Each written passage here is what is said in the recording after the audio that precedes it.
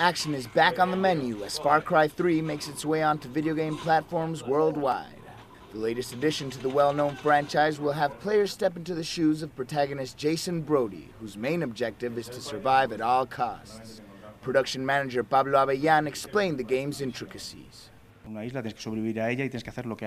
You have to survive the island and do whatever you would on an island. Survival means hunting, escaping pirates, surviving day and night cycles, climate conditions, rain, snow, sun. The enemy this time around is Vas Montenegro, a charismatic pirate who dominates the region. The balance between his humor and how real he can be will at times make you grow fond of him. You don't want to kill him. You want to reach the end with him, to see how the story unfolds.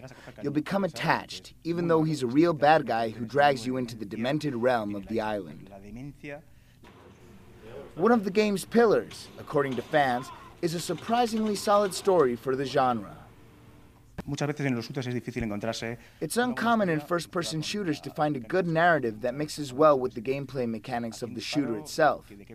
Many times, players will find themselves thinking, who do I shoot? What side am I on? What is my role in this story?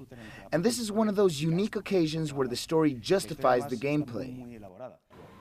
Far Cry 3 is set for release around the world over the next couple of weeks and will be available for PS3, Xbox 360, and PC.